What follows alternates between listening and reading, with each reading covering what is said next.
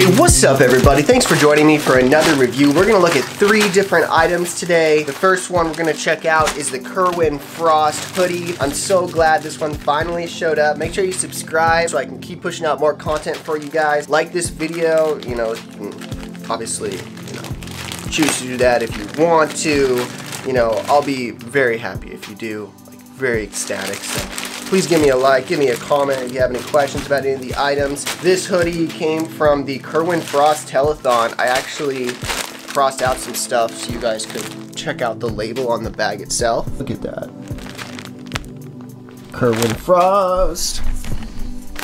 Kerwin Frost is so awkwardly cool, it's insane. I don't know how he does it. He just knows how to talk in that weird, awkwardly, I mean, he doesn't always do it, but he does sometimes. It's, wow, okay. My heater just turned on. It's like 80 degrees outside. I don't understand why it's turning on. It's so loud. It's, anyways, here is the hoodie here. We've got Kerwin Frost's face right on there with his pencil tattoo. Here's the label down the bottom corner. Ooh, that's a close-up. There we go. Yeah, got that label. You see here on the details, you got that puff print just really sticking out. You have some imperfections in here on that stitching. So everything's not perfect there. And also on this other side, you see there's some imperfection in there. So that's going to be a little bit common if you're trying to legit check. You might want to check out how that all looks and everything. It is a very thick puff print, like super high, crazy lifted, probably max height or whatnot. I'm gonna wait to open this one. I have a few hoodies already and I don't really have a whole lot of time to wear a lot of my items just because I work so much right now. It's just insane the amount of work the post office needs me to do, and I mean, we're not really paid that much. Just got to keep plugging away, keep going to work and paying my bills and everything, and buying hype stuff here and there because I love that. And then when work is a little bit slower, I am going to get into painting more items, more shirts, but I also have to make sure I spend a ton of time with my wife because I love her so much. Abby's super awesome. So we went on a date last night, my first night, kind of free because this whole week I've just been working like crazy, some 12-hour days and whatnot. So anyways, we're getting into this Palace shirt. This is the Try to Help tee. I was so glad I was able to grab this one. Looks like they sent 2 stickers with it. They did send the Palace receipt thingy or return form or whatever like they always do. My stickers fell on the ground with my receipt here. It is signed. I got 2 of the white Triferg stickers. They are clear and then they have the logo underneath. This one is kind of peeling off a little bit, but you can see it's got like the logo underneath there. It's a very cool sticker and I'm probably just gonna use that one right away. Anyways, this shirt I did want to wear. I got it in a size large just because we are getting into the fall and winter months here in Montana. It's super cold and so I'm gonna want to layer up, and a size large fits really nice for me. I'm 6'1", about 140 pounds, 145 almost. Crossing my fingers and really trying to put on some weight right now, but walking 20 miles a day doesn't really help for you to be able to gain weight very quickly. It's more of just a weight loss program all the time. But here, before I get it out, there is the label down at the bottom corner, and there is your warning information on the back. And now, let's get it out of this Ziploc bag. Pretty nice Ziploc bag, got the Triferg on the front of it. Looks like when they folded it up, they did put actually a pretty large piece of tissue paper in here, but you gotta make sure that fuchsia, is this what that one is? Yeah. You gotta make sure that fuchsia color doesn't get messed up at all. Look at that, so nice. They actually did really great on this screen print. It is a little bit oversized for a large, a little bit wider than a large normally is. The length on it is about the same as a large would be. Here on the back of the neck, you have your tag right there.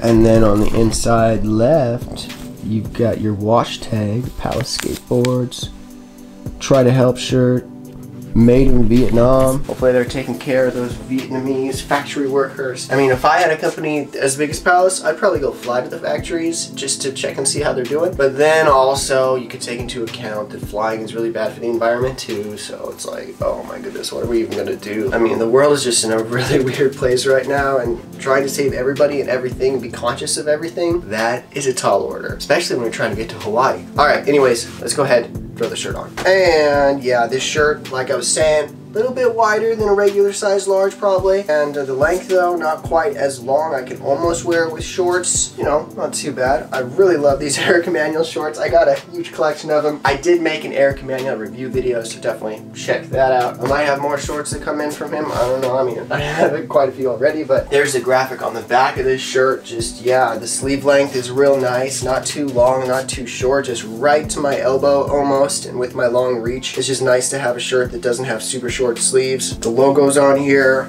Like I said, really well done. The back logo is a little bit thicker than the front logo for the ink style. What they probably did is they probably just did a few layers of the print on the back. You can do multiple layers of the same color, and then this looks like it's just a single layer. This one probably maybe 2 or 3, maybe 4, probably not 4. 4 is normally the most you would do. I don't even know how they do puff print like that Kerwin Frost, dude. I don't even know how they do that puff print. That is just, yeah, that's gotta be weird. And then they do have some screen printing on here too. Yeah, because his face is screen printed. His mouth is a thin layer of puff print, and then his beard is like another layer above. These letters though are like max for height. So I think it is actually just a bunch of layers of the puff print to make it taller and whatnot. And that's why you have like the weirdness on these corners. So anyways, yeah, Colin Frost was super cool for releasing those. Yeah, today is all about some donation items, so you can wear them and be excited that the money is going to a good cause. And then we did open up this Supreme shirt. I did that a couple of days ago because I really didn't know what this Supreme item was. It had just shown up after my other Supreme video was just posted, so I thought maybe they gave me a double order or something, or a special order maybe, but it wasn't. It was just my next order, and yeah, so we'll go ahead. We'll switch to that. This Supreme showed up today. Wanted to open it up right away. I don't even remember what week this is from. Oh yeah, week 5. This is that crazy shirt. Comes with a sticker pack. This was tomorrow. That shirt I already opened up if you want to check that out. And then we're getting into the colder months, so I got a size large. That's my normal winter size. And here's the tag. Back of the neck. There's that label. You know. Yeah. Got the graphic on there. Pretty intense graphic. Really cool photo. I'm gonna wait to open this up till I have the right outfit that I want it for. I mean, I have a lot of white and black shirts already, so I'm just let this one sit. All right, I guess I told you everything about this, so let's go ahead. We'll share some positivity from my iPhone. I've been reading a lot of different content online, a bunch of different audiobooks that I can get my hands on while I'm working. Some days I'm just quite not ready for a really in-depth psychology book. I just need to take it easy, and so then I'll do a Joe Rogan podcast or Duncan Trussell or a bunch of different NBA podcasts, The Ringer or The Jump, or I don't know, there's some different ones out there. And then sometimes I just don't want to hear anybody talk, so that's when I listen to music. I like to listen to obviously all the hits, make sure I'm up to date with all the latest songs that have come out that the whole world is kind of really listening to or loving, and then just go off on my own tangent with a bunch of different chill vibe songs that are just easy going, easy walking songs, because I mean, that's what I'm doing all day long. That's who I am right now as a postal carrier. I feel like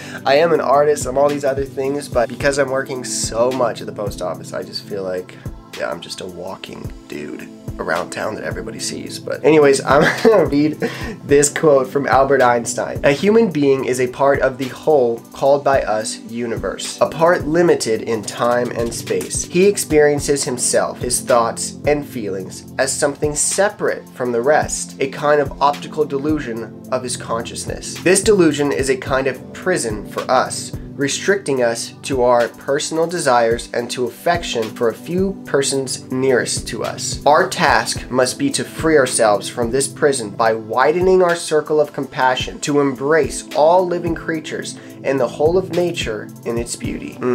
I love that quote. It's just so good for me to hear, and hopefully for all of you guys to hear. We really need to just widen our minds up and understand the ethics of the whole universe, of the whole planet, all plant life, all animal life. How can we better the world, make it better than when we left it? Because for too long, mankind has been leaving the world worse off when he dies. People have just been really tearing the world apart recently, and we need to be a generation that is more conscious of this planet that we have. We don't have another planet to go to right now. We don't have an escape route. So we really need to make sure that we're just taking care of each human being out there, being positive to all those different people around us, and just being ethical overall, being ethical with our dollars when we're buying things. Maybe spend some money on some cool hype that does donate a good cause. I'm always into that. If they're going to be helping a community or some sort of global restoration program, we just we need to see change, positive change. We can do it with our dollars, and we can do it with the way that we present ourselves, just by spreading that joy, that happiness that only the love of Jesus can bring, where, you know, we love people just because they're another human.